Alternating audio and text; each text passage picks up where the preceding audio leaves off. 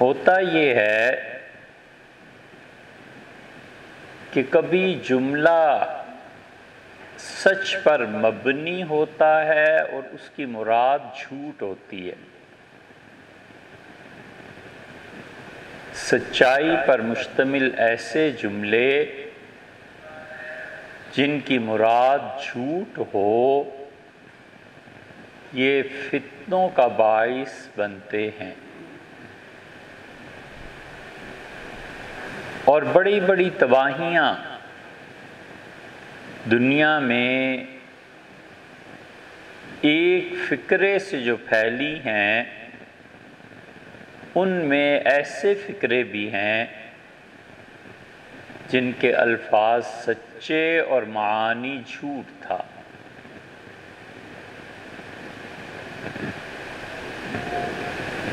سیدنا علی رضی اللہ عنہ نے اس گہری حقیقت کو سمجھا اور امیر المومنین میں فہم، ادراک، حالات کا اندازہ کرنا اور مستقبل کو پیش نظر رکھتے ہوئے فتویٰ دینا یہ بھی ایک کمال کی چیز تھی، اور ایک کمال یہ بھی تھا کہ مظلومیت وہ اپنے اور اپنی اولاد کے لیے لکھوا کے لائے تھے۔ اس زمانے میں خلافت راشدہ میں آئے جب وہ نسل ہی دنیا سے اٹھ گئی تھی جس نسل نے انہیں پہچانا تھا۔ خوارج کا جملہ بظاہر سچائی پر مبنی تھا اور انہوں نے کہا کہ ان الحکم الا للہ، ان الحکم الا للہ، اللہ کے علاوہ کسی کی بات نہیں مانی جائے گی۔ سیدنا علی رضی اللہ عنہ نے فرمایا کہ ایسا جملہ ہے جس سے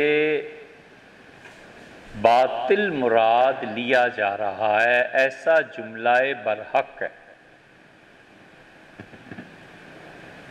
یہ جملہ صحیح ہے کہ اللہ کے علاوہ کوئی حاکم نہیں، لیکن اس کی مراد کیا ہے؟ ان کے نزدیک وہ یہ کہ اللہ نے جو کچھ کہا ہے ہم اسے براہ راست سمجھتے ہیں۔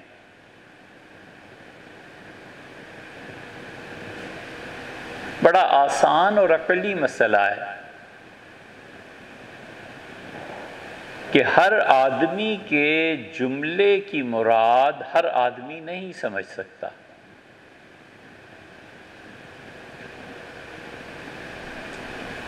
مہمان کسی کے گھر جاتا ہے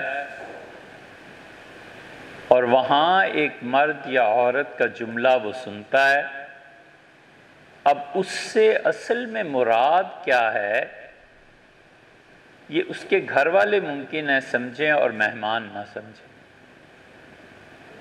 اس لیے کہ مہمان کو پتہ نہیں ہے کہ صورتحال کیا ہے۔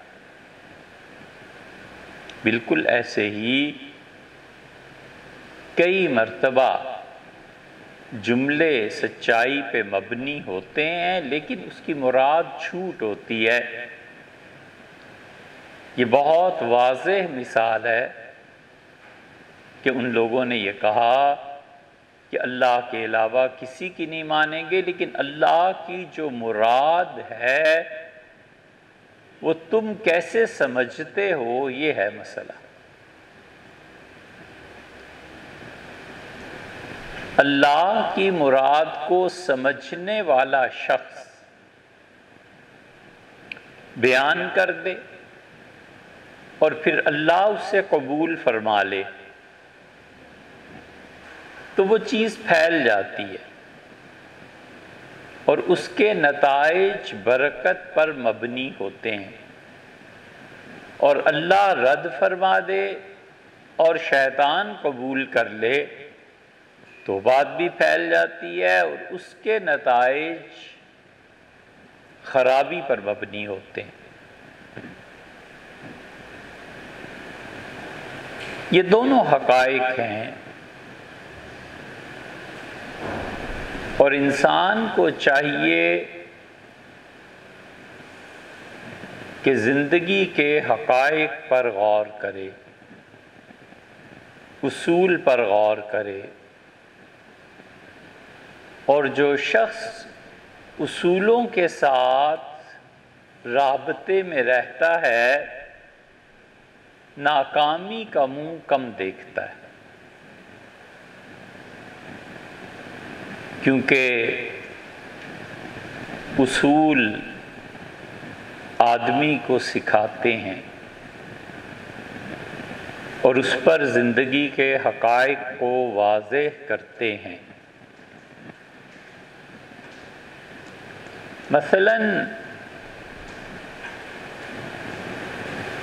ایک اصول کی بات ہے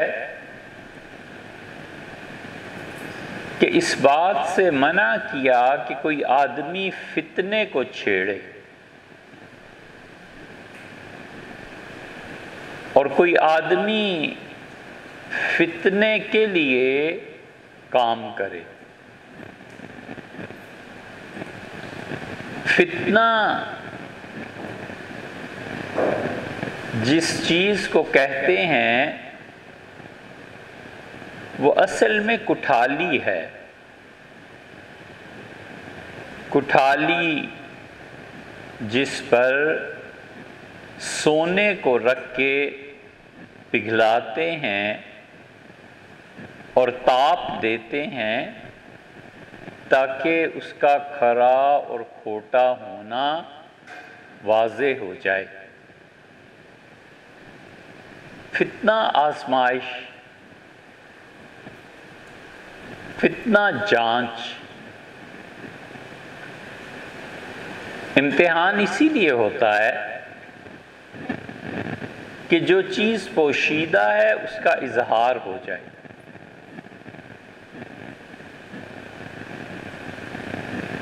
یہ اصول کی بات ہے کہ فطرت آدمی کو آزمائش میں ڈالتی ہے اور انسان آزمائش سے بچتا ہے۔ تو جہاں تک ہو سکے اپنے آپ کو آزمائش سے بچائے۔ یہ آزمائش میں اپنے آپ کو ڈالنا اور ایڈونچر جس کا عمر کے تقاضوں اور ایک طرح کی تفریح کے علاوہ کوئی مقصد نہ ہو، یہ بہت تباہ کن چیز ثابت ہوتی ہے۔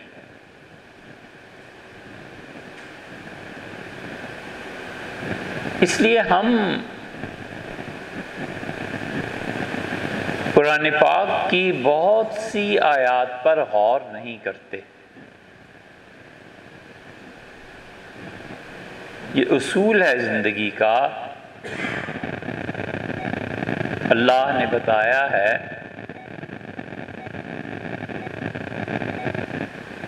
کہ قیامت میں منافقین، کافرین اور مومنین یہ تینوں الگ الگ کر دیے جائیں گے،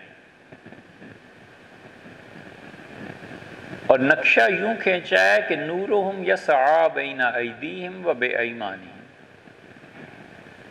ان کا نور ان کی رہنمائی کر رہا ہوگا اور وہ دائیں طرف بھی ہوگا اور سامنے بھی، اور جنت کی طرف روشنی لے جا رہی ہوگی۔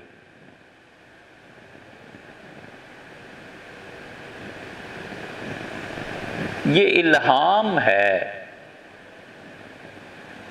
شیطان کی طرف سے بھی ہوتا ہے۔ لیکن شیطان کا الہام ظلمتوں کو جنم دیتا ہے، اور خدا کی طرف سے ہو تو روشنی پیدا ہوتی ہے، خدا کی طرف سے ہو تو تدریجاً سکون آتا ہے، اور شیطان کی طرف سے ہو تو تدریجاً وحشت برستی ہے۔ اور بسا اوقات